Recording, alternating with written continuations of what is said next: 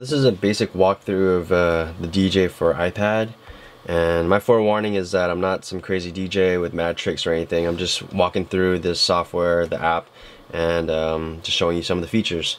So first off, if you want to cue it to your headphones, you're going to need to pick up one of these at Radio Shack, a Y adapter, and it's $5, and you want to make sure that it has a gold and a silver, so that means that it splits the monos, so you can listen to one in your headphones and then cue it up and then mix it in.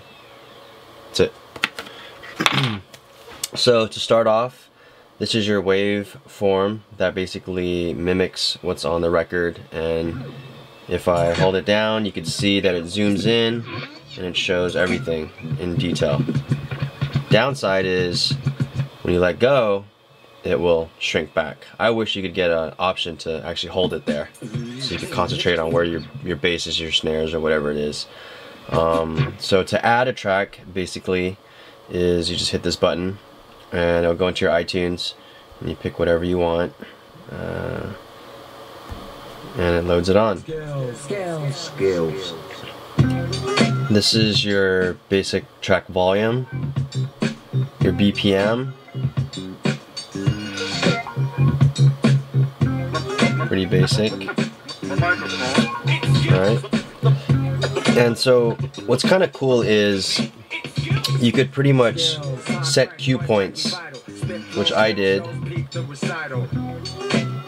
So when you zoom in, you can see that I set a cue point right here by hitting this. So now you could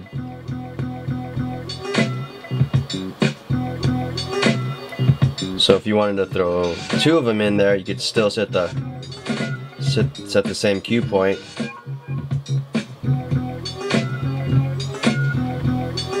And you can tell that it's off. This is 97, 104. If you hit this sync, it'll shoot it right back to 97. It'll basically match, so it's right on dot.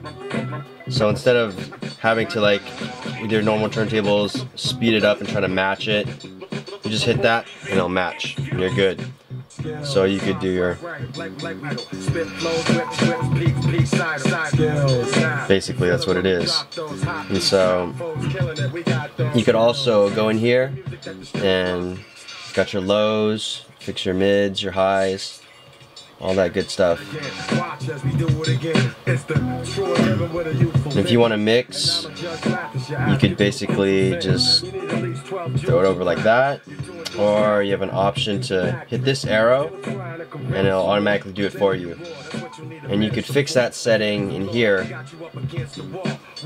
to say basically your transitions, the speed, your duration, so it could mix in longer if you wanted to. And that's that. Also, if you want to record your whole session, there you go, you could just start your new recording. Now it's recording. When you're done, stop it. That's it, there's your new recording. It's pretty sweet. See, scratching, I mean, you could attempt to. You just basically put down both of your, when you can scratch like this, and then when you want, you can hold down two fingers and it'll automatically trigger your fader. Just like that. So that's scratching. And see, that's pretty much it. That's a basic run through of it. Overall, I think it's pretty sweet for $20. So if you're into DJing, grab it. I definitely think it's worth it.